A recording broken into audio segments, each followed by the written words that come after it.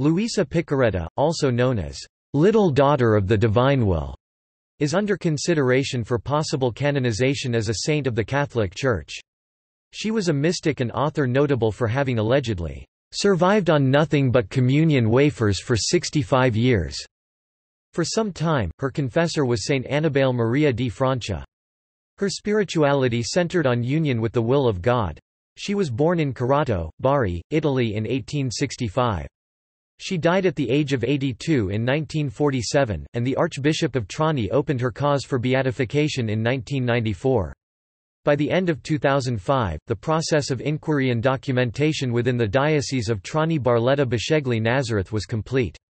Her cause was then passed on to the Congregation for the Causes of Saints of the Vatican, which opened its examination on 7 March 2006.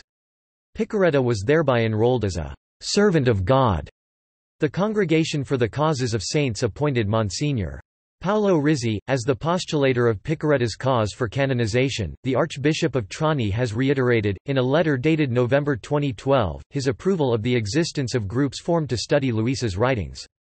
He also reaffirmed his moratorium on the current publication for public use, both in print and online, of most of the writings of Piccarreta, presenting it as his desire to present in the future, a typical and critical edition of her writings, for which the Archdiocese of Trani owns all of the publishing rights. In the same letter, the Archbishop criticizes poor or exaggerated translations of her writings, but affirms that both he and the Church have found that her writings themselves are free of doctrinal error.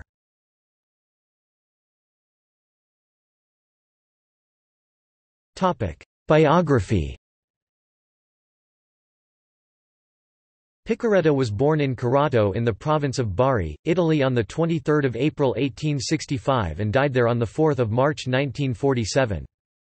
At the age of 17, Piccarreta is believed to have experienced a mystical union with Jesus akin to the religious ecstasy experienced by Saint Teresa of Avila.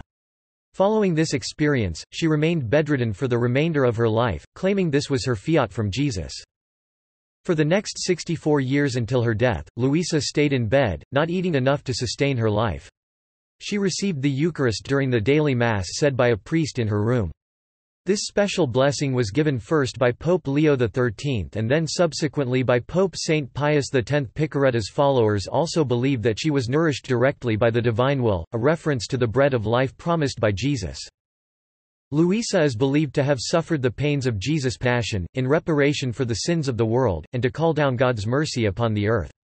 She is believed to have received instruction about the divine will and a special degree of grace known as living in the divine will, directly from Jesus. During this time, Piccarreta produced 36 volumes of writing, believed by her followers to have been dictated by Jesus, and collected into the Book of Heaven.